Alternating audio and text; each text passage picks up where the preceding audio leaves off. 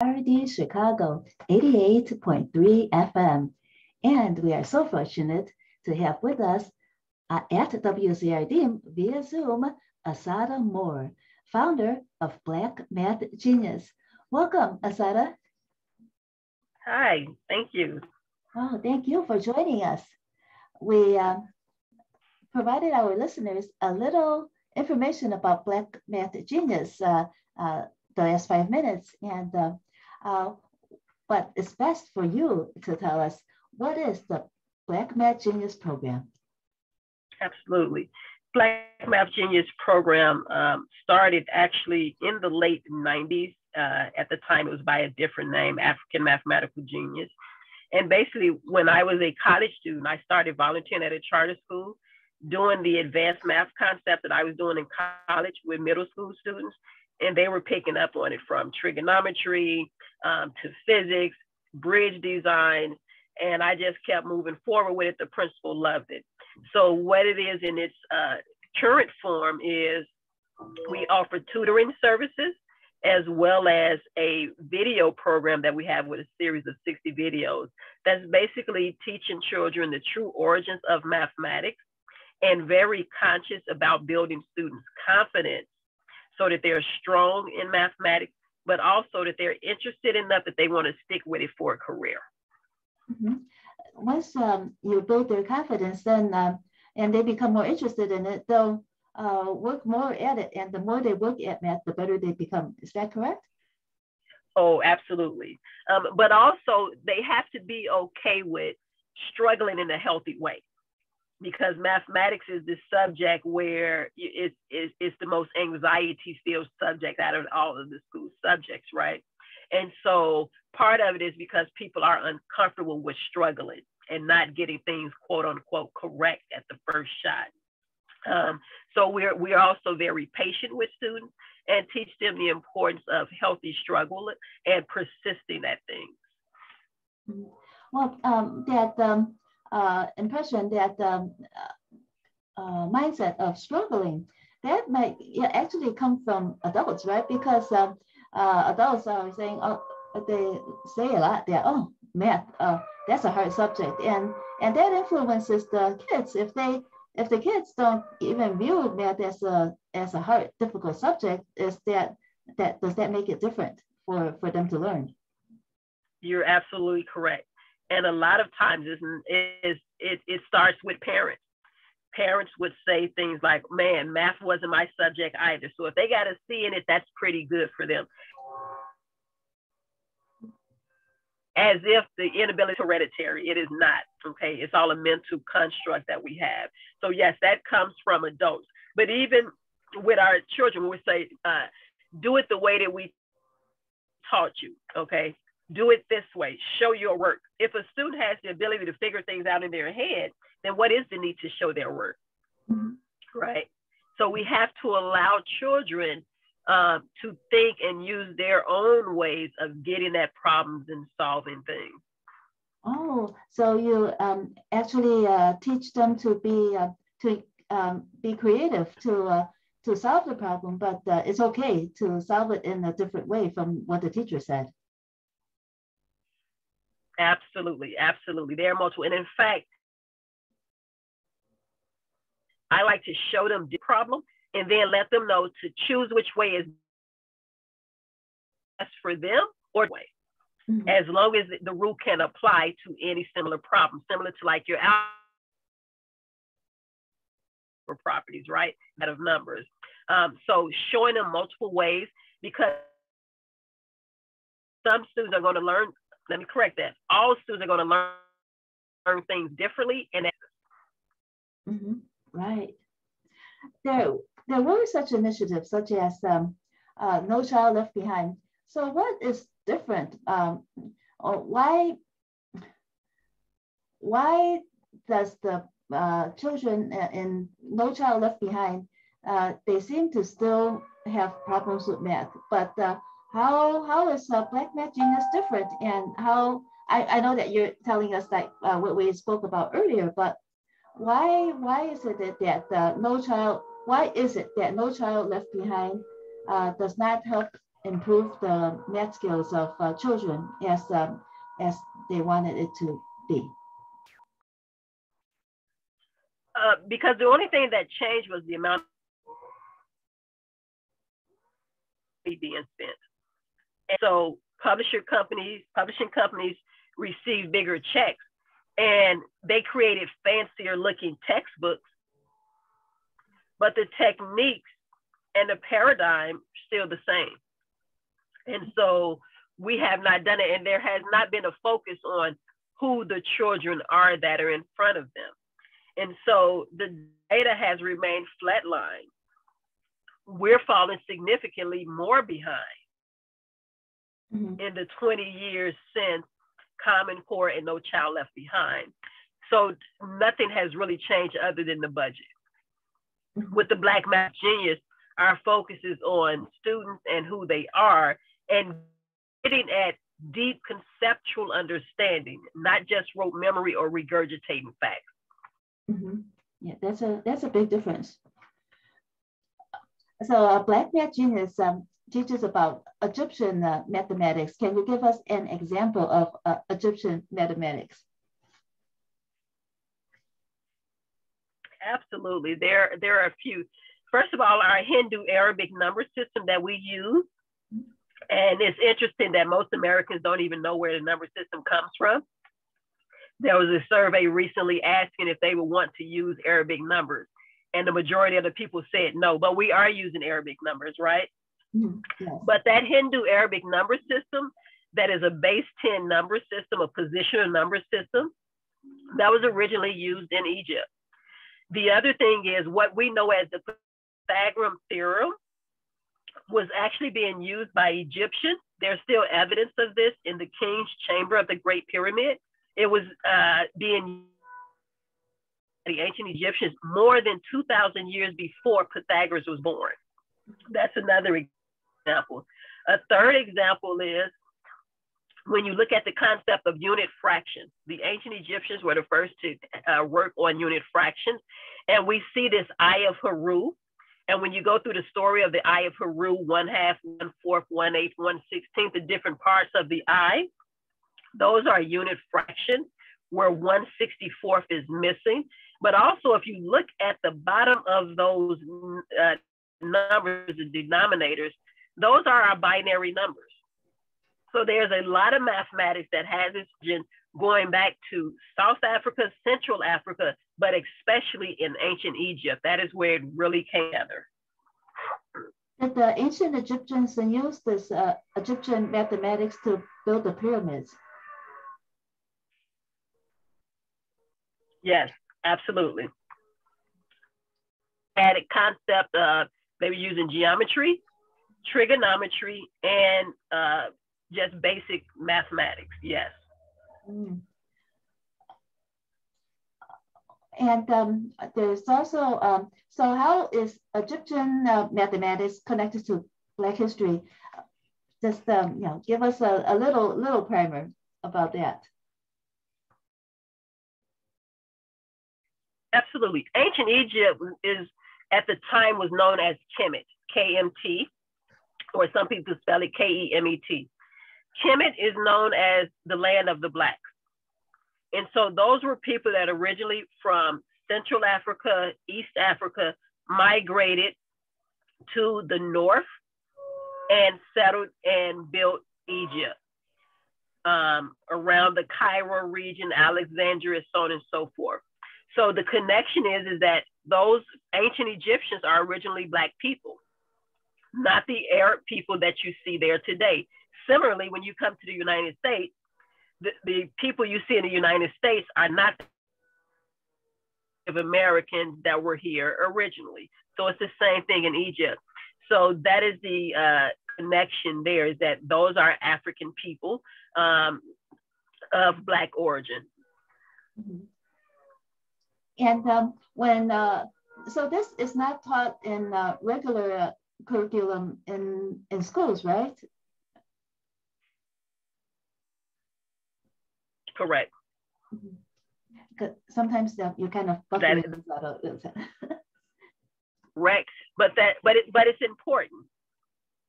Yes, Absolutely. For all children to learn. So when children hear that and when they learn this, do you have you seen their feedback? They learn it, and then do they say that they learn something else, or as do they accept it for what it is immediately?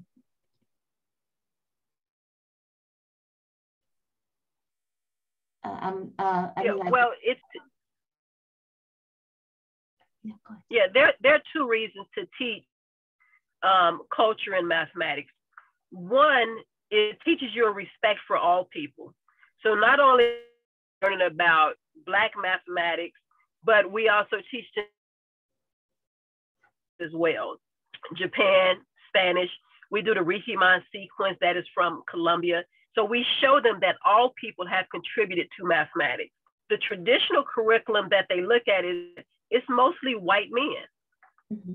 We don't look at the contributions from China, from Japan, from South America, from the Native Americans. The Native Americans, like the people in West Africa, they use the vigesimal decimal system, which is base 20. So we look at all people. But the other thing is everyone wants to feel that their people contributed. What does it look like if I'm sitting in the classroom and I'm only learning about geniuses, but none of them look like me? So it's important for those two reasons, for self, but also so that you can have respect for other people. Do you have any insight about, or maybe you have seen how children react to this history? Because if they're in your program, they learn a lot about history and mathematics. What are children's reactions to learning this? They are loving it. Their families, especially their parents, are loving it. What we're finding with the students is that when we do our tutoring session, if I get on this early, there are students waiting for me there. A session is supposed to last an hour. Sometimes they'll take me over. Current sessions that are supposed to last an hour, we've had some to go as long as 3 hours because they've never heard it before, so interested in it, and they have so many questions. Mm-hmm. So the engagement is really high, really energetic, and they want more. When you ask parents to guide their children, to participate in guiding their children so that children as young as 3 years old could start learning, do the parents learn as well? And how does this learning affect them and their careers? Did you get any feedback from the parents? That's a fantastic question. So yes, with some of the summer programming that we're doing right now, especially with the coding, because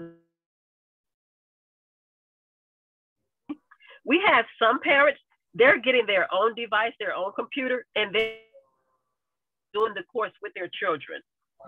We had one parent, I think she was out of London, and she called in and she said that she went through the program because she was going for her plumbing license, and she went through to learn the mathematics that we were doing in the program. So parents are benefiting in a way that we didn't think that parents would want to jump in and learn the material as well, but they are. Yes, because we all could use some help in math. But what about you? You didn't have Black Math Genius when you were growing up, but you became very interested and proficient in math. So how did that happen? Well, I started off, quote unquote, having a natural affinity towards mathematics, and I followed rules. And so it's easy for students that follow the rules to do well in school. It's students that are going to be more creative, want to do their own thing, that are going to have more difficulty. Doesn't mean that one is smarter than the other. It's just that I followed the rules. And then as I got into college and started to study engineering and computer science, I kept seeing how mathematics was important in all of that.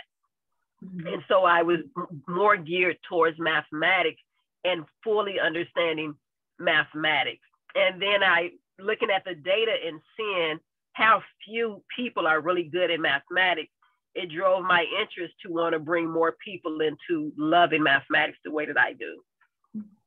When you were working through, when you were learning at the college level, etc., and you see these connections with math and the other subjects, it was mostly you were just like stepping back and looking, and you saw these connections, and then did you figure out that if people were better at math, then they would be more likely to succeed at these other difficult subjects? Absolutely. And in fact, that's been years of studying and looking at it. Recently, I read a report within the past year or two that by the year 2040, Black people will have a net worth of 0. So I started looking at that, and what I'm finding is that and this is the Federal Reserve Bank that's providing that data. What's happening is they're able to look at school-age children, look at how well they're doing in math, and determine what their salary is going to be based off of that. Mm-hmm. So what I'm finding is that 1 out of 5 Black people, 20% by default, choose a major that's going to have them impoverished for another generation. And we're grossly underrepresented in every STEM field. Okay, so if you instead look at Asian people are grossly overrepresented in STEM fields. It would be like Black people showing up to compete, and we send 1 Black person and 9 Asians show up. That's what the difference is. Mm-hmm. Okay, because we're only showing up at 1/3 of a rate as we should be. Asians are showing up 3 times what their population is. That's a 9x difference. And so when you look out and say, wait a minute, the world is only getting more technical. We're moving into the metaverse, cryptocurrency, smart contracts, and things like that, where it's going to have even more understanding of mathematics and programming, and Black people aren't going into those fields. You have some students that graduated from your program. What is the students let's say your first student that ever graduated from Black Math Genius? How old is that student now? And do you find that your graduates are entering the STEM fields and these fields that you talk about? Do you do follow up on how they're doing? Absolutely.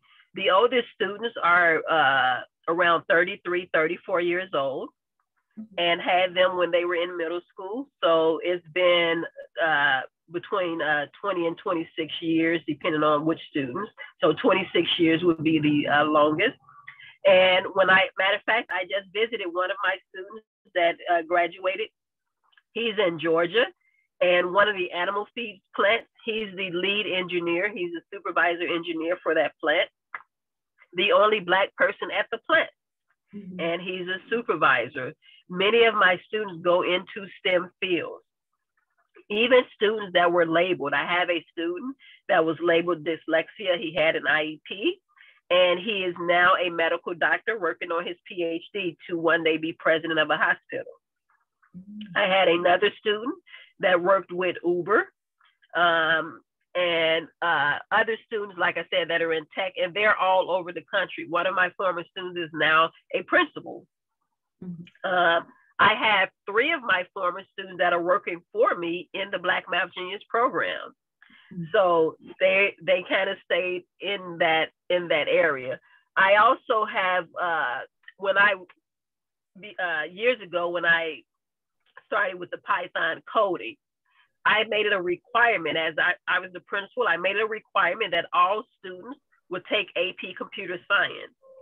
When they looked at how many students I had enrolled in that course, they said if I were a state, I would be ranked 7 with the number of Black students enrolled in AP Computer Science. Because first of all, schools don't make AP Computer Science or any AP course a requirement. For me, that meant every student had to take it with an IEP, with the 504 plan, it didn't matter. And students did really well. Mm-hmm. So you have to have high expectations. Students will more than likely rise to those high expectations. Let's say you have some students that begin at 3. How long is the average stay for a student in Black Math Genius? Most of the instruction and the things that I've done, I've worked with students about 3 to 4 years on average, 3 to 4 years. Ideally, we would like to see a student come in and stay with us their whole school age years. From when they enter, right now we're starting our tutoring service at 3rd grade, but they can order the boot camp at any grade. We would like them to see them stay until they get to college. Mm-hmm. Yes. And when, do you know why they don't stay? Is it that they just, the lives change, or is there, what is the reason, do you know, that they don't stay longer? Yeah, most, well, the iteration that we're in now is relatively new. So we'll see how long we can have stay. But previously, you have a lot of movement with students. When I was teaching and using the Black Math Genius program, you just have a lot of movement with students, and that's just natural. Yeah. Mm-hmm. Here is Bill Morton. He's the president of the Rogers Park Chamber of Commerce. He also is a fellow broadcaster at WZRD, and we do a lot of community advocacy. And Bill and I discussed a lot about the Black Math Genius, and you know how incredible it is. We wish that we learned about it sooner. Recently there was an article, I think about a year ago, and Fortune about you, but why didn't the press pick up on you sooner? You know, when I was doing, I wasn't the best at getting out there. I didn't see I saw it like, oh, people that are interested into celebrity type stuff. Like, I just wasn't good with getting out there like that, especially when I was a principal. I was just focused on my students at the time. And it wasn't until I stopped being a principal, retired from being a principal, that I said, hey, this needs to be into more households. So it was something that I could have did a better job at. And so I'm working harder now to get out there, get in front of more people. So anyone that's listening wants to learn more about it, to have me come out to speak. I'm understanding now the importance of that. And Bill, Assata mentioned earlier that she was living in Rogers Park for a while.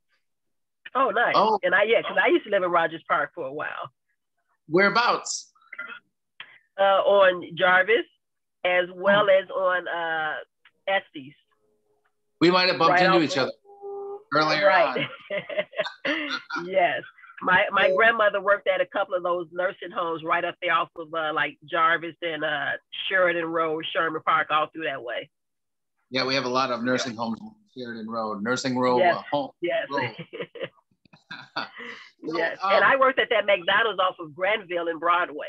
I think it's still up there. Yep. Yeah, it is. Yeah.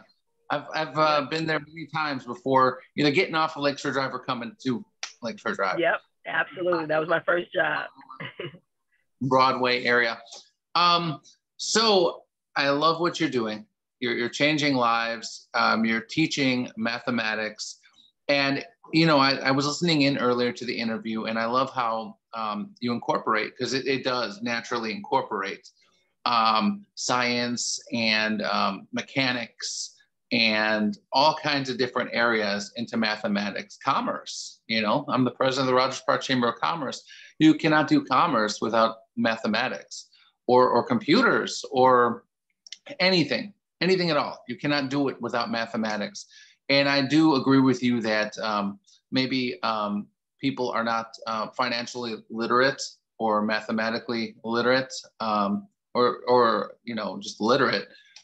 People need more education, and I really do appreciate the work you're doing, Assata. Assata was having some buffering issues. She will return very shortly. So I was thinking, you know, this conversation kind of makes me think while we're waiting for the buffering to happen. There's a thing called the Fibonacci sequence. It's like a spiral pattern, and it's found in nature. And it's, you know, it's kind of like you see it in seashells. Sometimes if you look at like the trees, they have like a circular pattern. There's a lot of different things with this Fibonacci sequence, and they say that that's also in our cells. So that's really interesting, and it's related to mathematics, of course, but also fractals. Fractals are something that I discovered when I was doing video editing, and fractals are it's a mathematical thing, and it's a scientific thing as well, and it's in nature. You'll see a lot of things are symmetrical, or they have different patterns in it that go different ways. And I really wanted to ask Assata about, you know, the Fibonacci sequence and fractals as well, in relation to mathematics and science and nature. Yes, it's something like a pattern for life, because isn't fractals a little bit, you showed me fractals. I thought that they were kind of like the spiral in the Milky Way, but Yes. it is. Mm-hmm. Yes. And then if it's part of the cell structure, then it's essential to life. That spin. So if you look at like a double helix, how it's like duality, and how it's, you know, kind of twisting around, you know, that's all mathematics and science. Right. Yeah. Yeah. Assata was talking about that, about the physics and all those subjects, how it ties in. All those subjects tie in so closely with mathematics. Let me get into him. Sure, and just another observation. I do study all of this. Some stars, and planets out there, were discovered using mathematical equations before they could actually see them with telescopes. So, and then they later on found that those planets and stars were there, which is really, really interesting. Mm-hmm.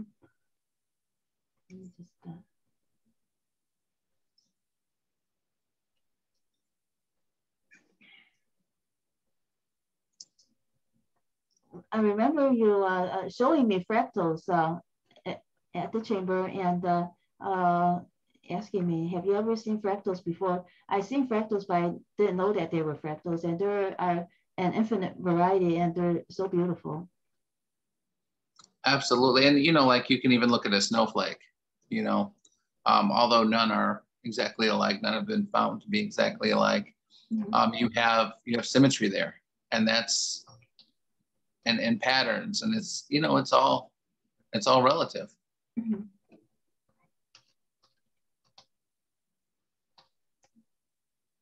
Let me just see if we could contact Assata. It seems as if she was doing the interview maybe out of a vehicle, and then with the phone, it might have like ran out of juice. But let me see if I could email her and see if she could return. Let me just check.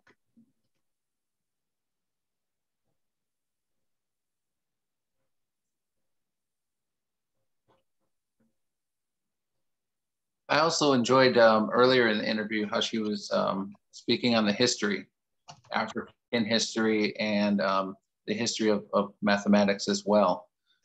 You know, we have the Arabic numerals, which is another thing I wanted to speak with her about, and also a little bit more about the ancient Egyptians and the African culture rather than the Arabic culture. Right. Yeah. That I know that you're very, very interested in that. You watch so many videos on history and ancient history too. So I could see why you would be interested in this. She would give you much more depth on all those videos about the subjects that you have been watching over the years. I'm a big fan of it. But I would love to see Assata come in to Rogers Park. I'd love to see her come on in and help our people, teach our youth, teach their parents, get them excited, get them involved, and have a physical location in Rogers Park. Mm-hmm. Yes, she said that she's willing to work with us. I asked her about that in one of our emails conversations, and she said she's very excited. She would love to do that with us. There's grants involved that she can get. There's city funding. There's state funding. There's national funding for a project like this, and we would love to have to invite and welcome this to Rogers Park. Absolutely, Assata. We're so glad to have you back. Phone overheated. Oh, I've been on Zoom a lot this morning. Sorry. Oh, no worries at all. Bill, you had a couple of questions for Assata. Sure. While you were away for a minute, we were talking about different natural science and mathematical, phenomenon. The Fibonacci sequence and fractals in particular. Yes. Could you tell us a little bit? Can you teach us a little bit about that? Absolutely. Fractals is you have, which people typically talk about fractals and tessellations together, right?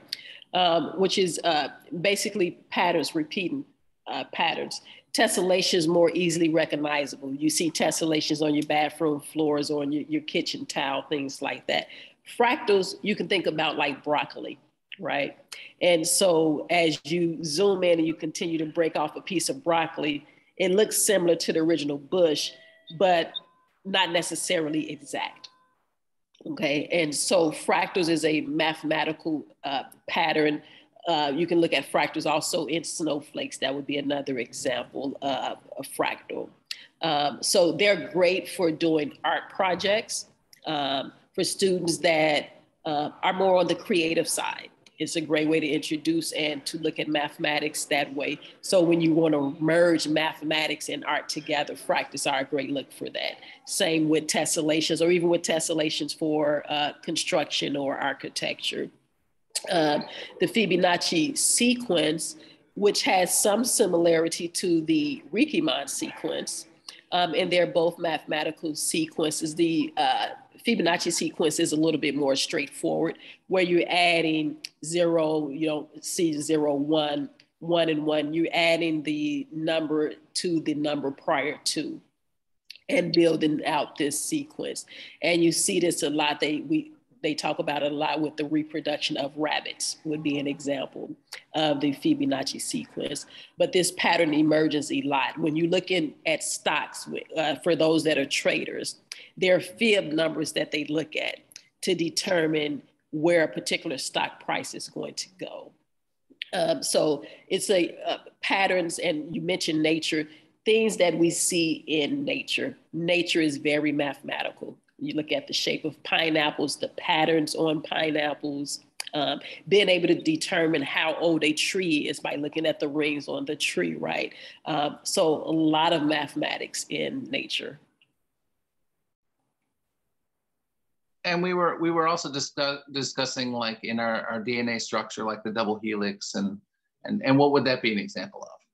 You know what, with the double helix, there's actually a branch of mathematics called knot theory. And knot theory is I took a whole course on this. It was actually my capstone course, and looking at DNA and how DNA knots up, looking at the double helix, also RNA, ribonucleic acid, right? And looking at how they tie up to potentially look at certain illnesses and diseases. And so there's a whole branch of mathematics that particularly looks at that, but they also apply this concept of knot theory and what you're looking at with DNA to topography. We're looking at the flows and the curves of land. And here's the thing, you think about what we call the unknot. It's just a loop, right? And then you start to do these different terms. Is it over and under? And you can look at the double helix with that, right? How it's turned. And then there are equations that we then go through and write based on the knot. Okay, now I understand the non-knot. I get it now. It's like when I have a cable and it's twisted and it does a little twist. You unknot. Yep. You can just pull it and it's not a knot. Yes. Wow, that's exciting. There are knots that are classified by how many knots are in it and whether those knots, how is going under or over. And then we discussed a lot of things while you were away for a minute. Right. I also mentioned how planets and stars were discovered before we could see them through a telescope or anything like that, through mathematics. And they were discovered through math, and then later we were able to see them. Right. That, even though we know that, right, it's still mind-blowing to me. Mm-hmm. You know, and so what was the Sirius star, right? And looking at stars. But here's the thing, when I went to Egypt, and we took students to Egypt to study the mathematics of the pyramid, and this was in the early 2000s. But once I got to Egypt at night, and it literally looked like you could reach up and touch those stars. Mm-hmm. I mean, and then when you think about it, you remove all the technology. You can't get on social media. You can't watch TV. You can't binge Netflix series, right? They really had time to truly study nature. Nature was their entertainment. Discovering numbers and the use of numbers, right? So I can see how that's possible, but it's still mind-blowing to me to be able to discover something before actually being able to see it. And you have to think about how long it took to do that, because they didn't get it right on the first time. Some of these stars is 10 decades, thousands of years even. So that means that they had to document and study this for lifetimes in order to be able to get it correctly. Absolutely. Wow. That is something. And the precision with what they did these things. A lot of the times they're off like by no more than like a 10th of an inch or whatever the unit is that they're using. When you look at the precision that they did these, you know, they say some tools can't be calibrated as precise as what they were doing back then. That's amazing. That's amazing.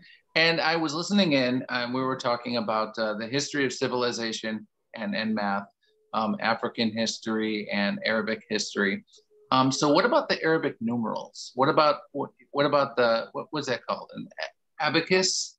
Yes, abacus out of China. But this is where, you know, this is the beauty of diversity, and one of the beautiful things about different people merging and sharing, right? And so we mostly, we adopted it in the West, right? Using what is the Hindu Arabic number system, right? And so one group of people discovered it, another group of people spread it around the world, and then the other people started using it. That's true teamwork and collaboration, if you will, right? And just imagine, no matter wherever we go in the world, we understand what 1 is, what 2 is, what 3 is, so on and so forth. And of course, it could have been named anything. But the world, and we're in the United States where we can't get 50 states to agree on one thing all the time, right? But worldwide, we were able to agree on mathematics. That is one of the most beautiful things. So that's proof that we actually can work together and we can agree on things, right? Because mathematics has proven for that. And of course, nature helped with that. And I also heard, I'll pick your brain on this one.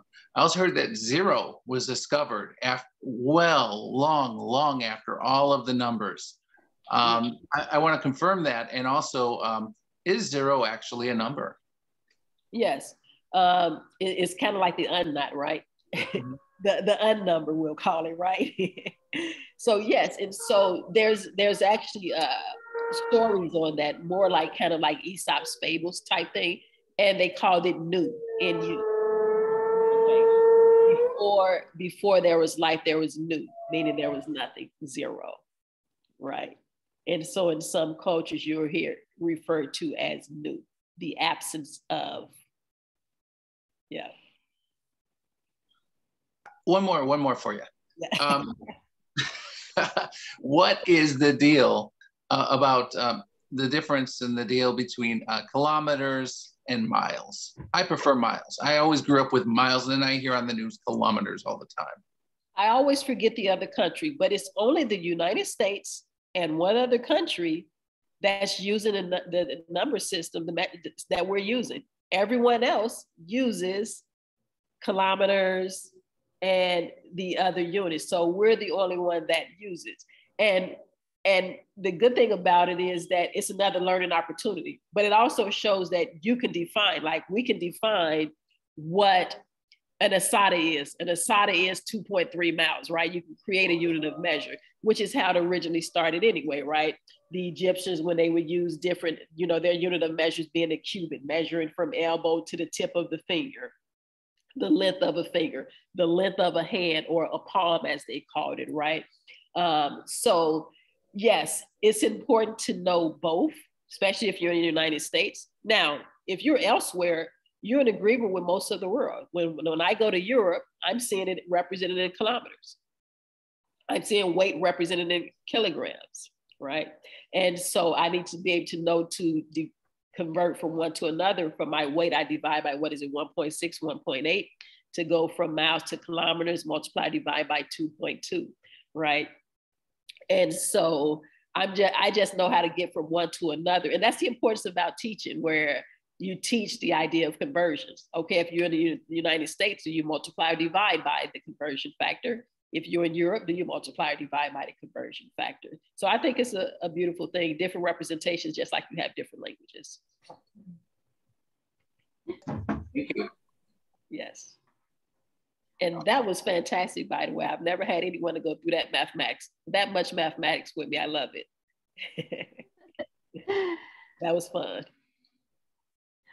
When you were growing up and learning math, you said that you had an affinity for math, but then your classmates probably didn't have such an affinity. So did you jump a lot of grades with your talent for math? What was it like? When I was in the once I left third grade, I was put into a 4th, 5th, 6th grade split, and a lot of the work was geared more towards the 6th graders. And so I was a 4th grader learning with the older students. And I remember the teacher, she made caramel the first year I was in that class, and we were working with fractions. And so that was, again, one of the earlier ways of showing me how interesting mathematics could be. When I was in 8th grade, I took my mathematics classes, not with my 8th grade teacher, but I would travel to Limblom and take algebra with the 9th grade students. And then when I got to high school, I had the option to graduate a year early, but I chose to stay with my classmates because they were fun. And I wanted to do the whole 4-year experience. But also I was in the AOK program at Principal Scholars. And in Principal Scholars, we would take field trips, which when I think back on this would have been great for all students, right? Because what we did on those field trips, we would visit different colleges, go to different labs, and see the applications of mathematics. And I think if other students, not just the quote unquote, mathematically gifted students, I think if all students would have saw that, that would have sparked the interest of more students. Mm-hmm. Yeah. Yes, it's important for students to learn by getting out of their own neighborhood and seeing what's. Mm-hmm. Yes. And in previous interviews with people involved with gangs or people never got out of their own neighborhood. They never experienced downtown or the city of Chicago. They never went anywhere fun. They never left the state, and they definitely never left the country. And that kind of experience could be life-changing, especially in Egypt, of all places. Right. Right. Yeah. And it sparked that interest. I mean, because the data shows, being a high school principal, I have all this data, especially working with the University of Chicago. They love data, right? And so the data shows that you increase a student's chance greatly just by them having a passport and a thought of traveling. And I just love the idea of traveling in because I was one of those young people for many years that did not travel or go anywhere. And when I got to college, and was able to travel, when I started volunteering to go to Paris and to go to these other places, it just gave me a greater appreciation and respect for people that did not look like me. Because when I was in Chicago, I only saw Black people. the first time I saw a Black person speak in Spanish, and first of all, I don't even know if it was Spanish. I just assumed that it was English and Spanish because I hadn't seen anything else. They could have been speaking anything, but I was floored to see a Black person speaking another language because I hadn't been anywhere, I hadn't experienced anything. And so you eliminate so many ignorances when you expose people to other places and other people. And oh my God, dare I say other foods. I mean, it's just fantastic. When we were first starting the Rogers Park Chamber of Commerce, my best friend, Sarang Dorji, he lived in India and he came to the United States and he's bringing his family in. He brought me over to Devon Avenue and he was like, you need to experience the culture, okay? You need to experience the food, you need to hear the language, you need to understand the culture. And at some point in time, he said, before we incorporate the Rogers Park Chamber of Commerce, the most diverse community in the entire city, if not nationwide, yes, I'm going to send you to India in 2.5 weeks. Ooh. And I got my first passport and he sent me to India to get the non-tourist tour with his family. Nice. And I got the culture and there was nobody who looked like me or spoke like me. And that was really an experience. And it was life-changing. Like I really became a different person after that. Yeah. And I got to go to Bangalore and then Mysore and then historic Goa and then party Goa and all these different Tibetan settlements with the little monk kids. And it was amazing. So yeah, that kind of trip is a life-changing experience. It changes your perspective on everything. Yes, absolutely. Assata, how do you incorporate your curriculum for history? Do you have a team that finds some of this history and then decides how to incorporate it in the program? Because there is so much that you are teaching that is not available in normal curriculum. So far as me, that's why I'm wanting to get into more schools and build out a bigger team. Because like I said, I mean, the mathematics, of course, is important, but when you look at the technology, and for me, the other children in different cultures, when I went to West Virginia, there was a lot of resistance because they were under the wrong impression that I was teaching critical CRT, right? Critical race theory, which is the furthest thing from the case. And the two women that were bringing me out, they were Black women. The superintendent was white, but very open-minded. They were also nervous about me coming. At one point, they called and said that they wanted to have the sheriff at my hotel room to make sure that I was safe, right? And so, I told everyone, just calm down. At the end of the day, we're people. And for the most part, people do have sense. And there are actually more good people in the world than bad, but too often we focus so much on the bad. And I went there and it was a good experience. I went out running. I went down to Harper's Ferry. I was expecting great things and nothing but great things happened, right? And so when I was speaking with the teachers, I was getting across to them. I started by asking them all to write on a sticky note why you went into teaching. And no one said, not one person said, I went into teaching only to teach white children, only to teach white, so I started there with what we all have in common. And that is wanting to be good, right? And it was a great thing. And when I did this with principals, there wasn't one Black principal, they were all white principals. And after I was able to speak, it calmed down a lot of the noise. And they asked for me to come back again. And this time, because at first, the schools, they didn't want our flyers up in their schools. They were hesitant as far as even letting the parents know, even the Black parents know about it. We ended up having some white students to come into the program. One white mom asked if the younger sibling could then jump in and join once I went out there to meet with them. This summer, this past Friday, I did a workshop for them. It was 2 white teachers that jumped in and volunteered. So there's huge possibility with this.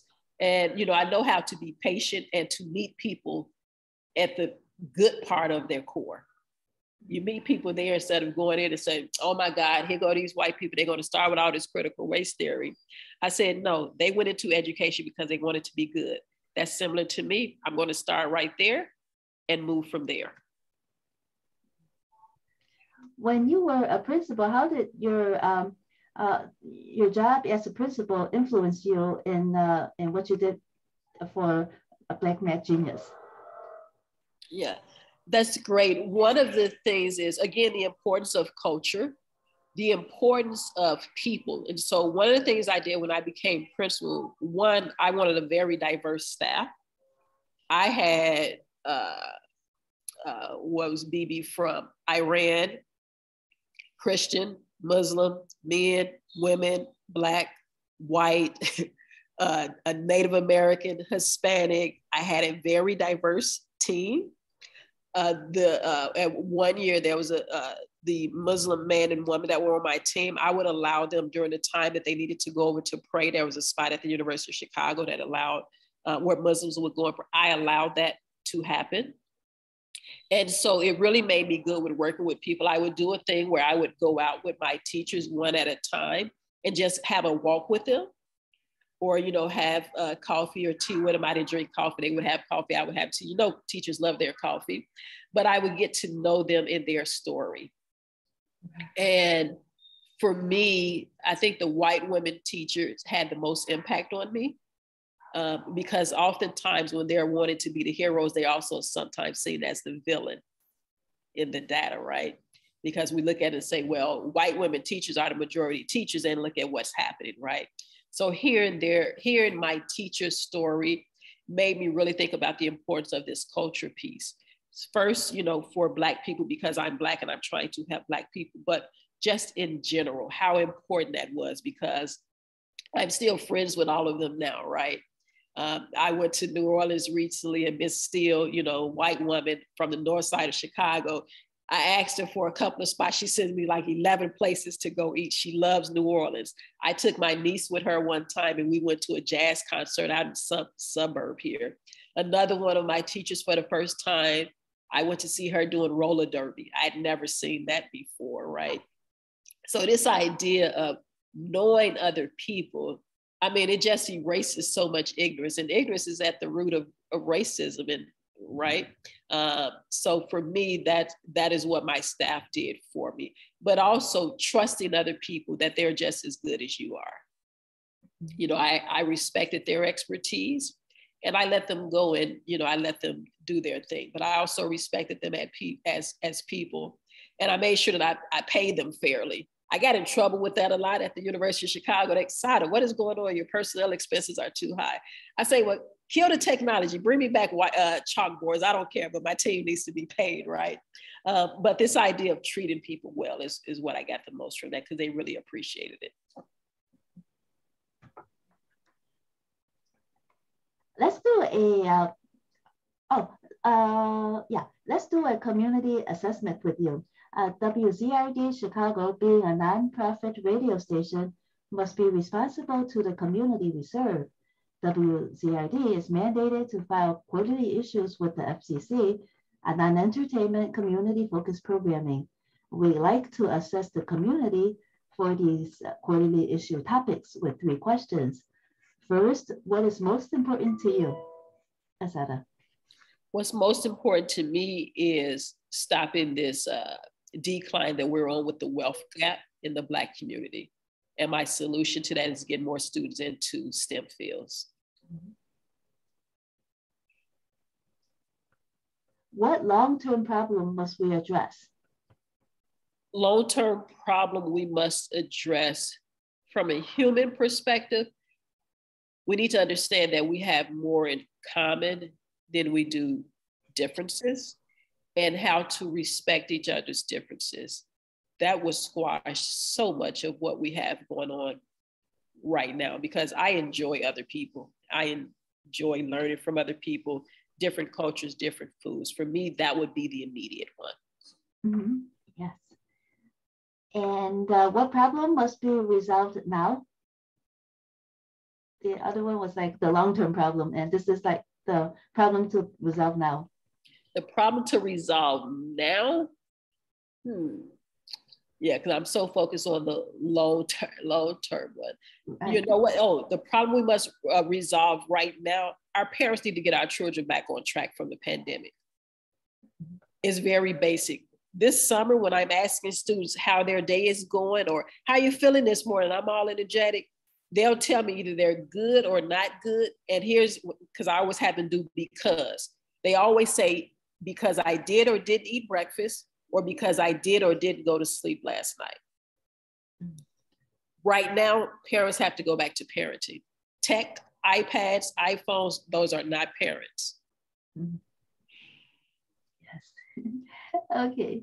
Let's see. Well, Assata Moore, thank you so much for joining us today on WZRD Chicago 88.3 FM and for all your insight and all your great work at Black Math Genius. Thank you so much. And I hope to see you all again. Yes. And thank you, Bill. Bill, your milk. You have to invite me to a Chamber of Commerce meeting. I have to visit my old hometown. I'd love to invite you over to all kinds of good events. We do a lot of community events, and we want to invite you into our community, and we want to invite and welcome Black Math Genius to our community. I'm looking forward to doing a ribbon cutting with you for something that you're doing in our community. We'd love to have you. Oh, and I would love to be there. I will be there, matter of fact. We'll get those dates together. Thank you. All right. Thank you both. Thank you. Be safe.